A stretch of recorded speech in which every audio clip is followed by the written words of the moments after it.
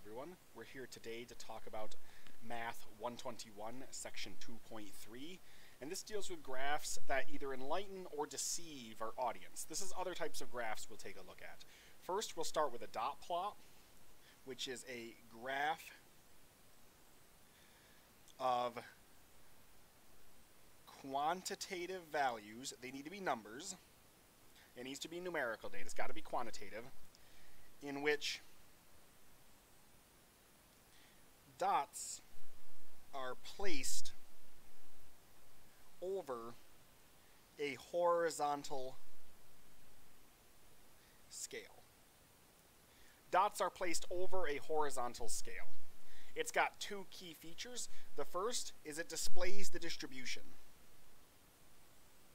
You can get an idea of the shape from the graph. Another key feature is you can recreate the original data set. That was not true for histograms or frequency tables. Remember, they give you a class. The numbers could be any number within that class. Here, we can look at what the original data was. In our example, we have pulse rates of males, and we've got a number line that goes from 40 to 110. And look, above 40 we've got a dot, here we've got a dot, 50, 52, 54, 56, 58, 60. So if I want to look at the number 60, there are 1, 2, 3, 4, 5, 6, 7 dots above the number 60. That means in my data set I had 7 values for the number 60. If I wanted to look at the number 64, well, it'd be 60, 62, 64. There'd be 1, 2, 3, 4, 5, 6, 7, 8, 9, 10, 11, 12, 13 data values for the value of 64. I can look at the data, and we plot it by just putting dots above the number line where our data points fall. So if I wanted to add, let's say I took my own pulse right now and let's say I got 74. I'd go over here to 74, and I'd put a dot at the top, right? Notice we stack the dots vertically. This has kind of like an up shape, then a big dip, then some up, and then some tail off to the right, right? It's all over the place. Pulse rates, little sporadic, right? It's not a nice, clean graph. Now, next is a stem and leaf plot. This is a graph of quantitative data. Quantitative data, for which each data value is separated into two parts, a stem and a leaf, for which each data value is split into a stem and a leaf. And we'll talk about exactly what that looks like when we get down to our example. Features, it shows the distribution.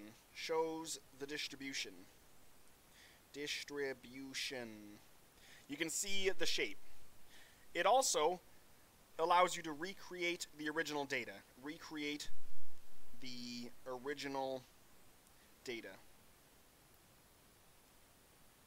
That's another key feature, right? You can recreate the original data. It also sorts the data nicely for us.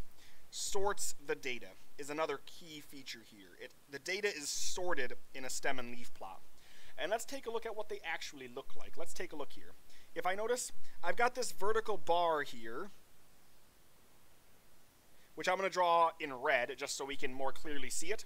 And I've got 4, 5, 6, 7, 8, 9, and 10 on the left side. Then on the right side, in the first row, I have 0 and 2. This tells me, if we look right here, the numbers 40 and 42 both showed up.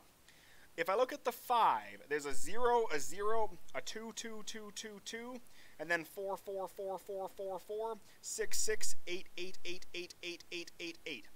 What this tells me is I have data points of 50, 50, 52, 52, 52, 52, 52. You smash the stems and the leaves together to get your data. These are the leaves. These are the stems. The stems and leaves. You smash them together or split them apart when you're creating, right? If I wanted to add another value to it, let's say I took my pulse and I've been working out, I get 106. Well, down here at 10, So if I want to add 106, I would put a 6 here in the 10 row, right? That would be 106. That's how I would show 106. So stem and leaf plots allow us to look at numbers as a stem and a leaf. And notice everything's sorted. The higher numbers are at the bottom, the lower numbers are at the top. If I want to look at the shape of the data, I can turn the graph sideways. And I see that it has a nice peak up in the middle somewhere. It shows me the shape, right? It lets me recreate the original data, and it sorts the data. That's a stem and leaf plot. These two graphs are usually used when you want to make quick decisions in statistics. If you want to quickly look at the distribution, you can make a dot plot. If I'm being honest, I use dot plots whenever I give an exam. I always put the data in a dot plot. That way I can see, was there a big cluster around a certain grade? Where's the outliers? I can look at the distribution. I can see where the data falls, right, quickly. It's really quick to make a dot plot. Just bing, bang, boom, boom, boom. You put dots where the numbers fall, right? Same with the stem and leaf plot. It's a fairly quick graph to make and allows you to make some quick decisions about some distribution sort of questions, right? So we've got those two graphs. We also have a time series graph. So a time series graph shows quantitative data is a graph that shows changes in quantitative data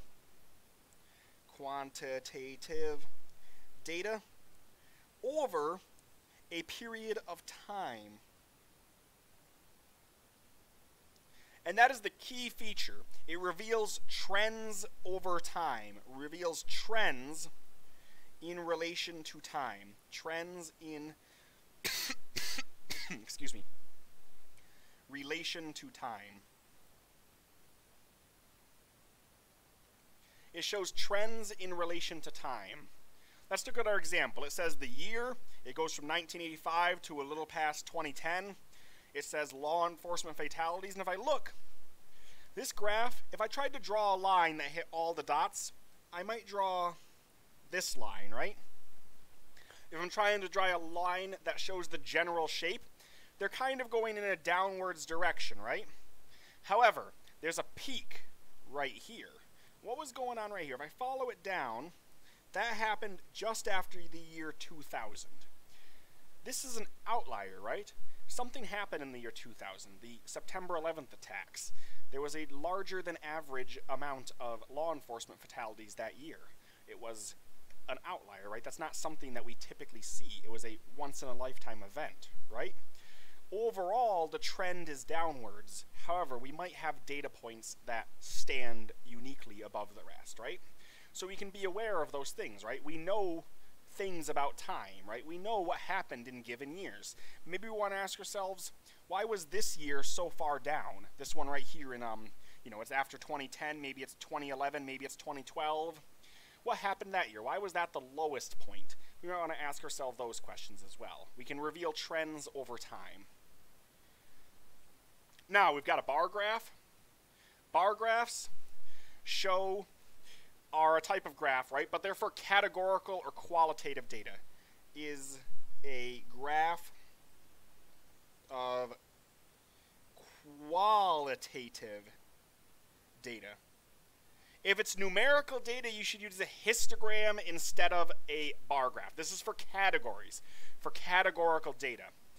That's the feature, is it allows you to use categorical data. Allows the use of categorical data. That's the main feature. It allows the use of categorical data and shows the distribution, right? And shows, where the clumps are, where's the clusters, things like that. So it allows us to use categorical data. It allows us to compare. Let's look at our example. We've got stolen boats, and we've got different types of boats. It says jet ski, motorboat, fishing boat, inboard boat, and sailboat. If I look at the different categories, jet skis are stolen the most, sailboats are stolen the least, and then things in between are stolen a little bit less frequently, right? Why would jet skis be the most frequently stolen type of boat? Well, let's think about it. Let's think, why does that make sense? Well, they're small, right? People might be able to more easily put them into a truck or more easily wander off with them, right? Whereas a sailboat is difficult to operate, right? It requires knowing how the sails work. It requires knowing how to tie certain knots. It requires knowing some nautical experience. Much more difficult to steal a sailboat than a jet ski. So we can draw some conclusions from this. We can make conclusions based on the data. We can compare categories. It allows us to get some better inference of what is going on, right? So that's bar graphs. Categorical data, right? Bar graphs. If you have numbers, use a histogram, though. If you have numerical data, use a histogram. If you got quantitative data, use a histogram. So a bar graph is a graph of qualitative data. We use bar graphs for qualitative data, right? Same for pie charts. Pie charts is a circular graph for qualitative data. The main feature of a pie graph or a pie chart, the main feature is the amount of times this format is used. This is an extremely common format. Its feature is an extremely common format. Most people see pie charts in their day-to-day lives, right? We see pie charts on the news, in the internet, on social media. We see pie charts a lot, right? We see pie charts all the time.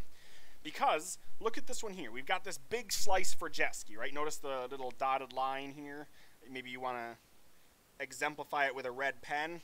But jet ski is the biggest slice, right? And then motorboat, utility, inboard, and sailboat. Each slice, the percentage of space this slice takes up represents the percentage of the data that fell in that category. So jet skis are a little less than 50%, right? It's almost 50% of the shape. Motorboats are a little more than 25%. It's a little bit bigger than a quarter of the shape. Utility boats might be a little bit around a 10%. Inboard might be 5%, and sailboat is almost negligible, right? It's a very small wedge for sailboat, which matches exactly this bar chart here, right? The percentages for the data match how large the wedge should be. So when you know what percentage of the data falls in a category, you know how large that wedge should be. And then we can draw them appropriately, right? So that's 5 graphs that you've probably seen most of those before, right? Those probably aren't new to you. Frequency tables, histograms, probably fairly new. Pie charts, bar graphs, time series graphs, stem and leaf plots, and dot plots. You've probably seen at least one of those in the last week of your lives outside of this class. You might have seen a bar graph on the news talking about the election, or a pie chart on the news talking about, different subcategories of consumers. You never know what you might see in a graph, right? But we do know that there are some common formats we want to be aware of. And those are the 5 I wanted to touch on. Now, what about graphs that are trying to deceive the audience? These are graphs you should avoid, and you should be aware of them when you see them in the news or in social media. You should be aware of deceptive graphs. The first type of deceptive graph is a non-zero vertical axis. We should always scale the vertical axis from the value of 0 upwards. Remember in histograms, we kind of use that little lightning bolt number to skip on the horizontal axis, right? We did not do it on the vertical, only on the horizontal. Never skip numbers on a vertical axis because it's deceptive. These 2 graphs tell me the same information. In the one on the left, notice it starts at 10%, then it's 12, 14, 16. It starts at 10% and goes up to 24%. The one on the right starts at 0, 5, 10, and goes up to 25. This placebo is at 11%, and Oxycontin is at 23. In this graph, Oxycontin is around 23, and the placebo is around 11. These graphs tell me the same exact thing, but they're deceptive. In this graph, it looks like Oxycontin is way more effective than the placebo was. Whereas in this graph, it shows that it was only twice as effective. This is the better choice. Better. This is deceptive. And you should be aware of why. Hopefully that makes sense, right? This one is intentionally making the placebo bar look smaller than it actually is by starting at 10%, so the placebo is only one tick up. You should always start at 0 on your vertical bar. Always start at 0. Always avoid skipping numbers on your vertical axis. Now, maybe you turn on the news after watching this video and you see a election chart that does this same thing. It shows Biden versus Trump or Trump versus Biden, and it starts at a non-zero number. It might start at 40%. That's to exacerbate the differences. If you turn on Fox News, they might be more inclined to show a misleading graph that favors President Trump. If you turn on MSNBC, they might be more inclined to show a misleading graph that favors Joe Biden. We should always be truthful in our graphs. Always start at 0. Never try and mislead your audience. Never be deceptive, right? Always be truthful with the data. Now, the next type of deceptive graph we want to talk about is pictographs. Pictographs use 2 or 3-dimensional pictures to represent data, which is 1-dimensional. So pictographs use pictures to represent data. The issue is pictures are 2-dimensional. I'm going to write 2dem for 2-dimensional, or 3-dimensional, right? When you draw a picture, it's either 2-dimensional or 3-dimensional, right? If I look at these cigarettes, they're a 2-dimensional drawing, aren't they? Whereas data is 1-dimensional. Data values usually go up or down, and let's talk about that in relation to this example. Here it says 1970, 37% of US adults smoked. And then I took the data again in 2013. What were the possibilities for this number? It could have gone up or down, right? It could not go any other direction. It could either increase or decrease. Those are the only options. It can't go anywhere else. Turns out it decreased to 18%. And here's one cigarette to show the number of adults who smoked, and here's another cigarette to show the number of adults who smoked. These numbers are about half or double of each other, depending on your perspective, right? 18 is about half of 37, or 37 is double 18.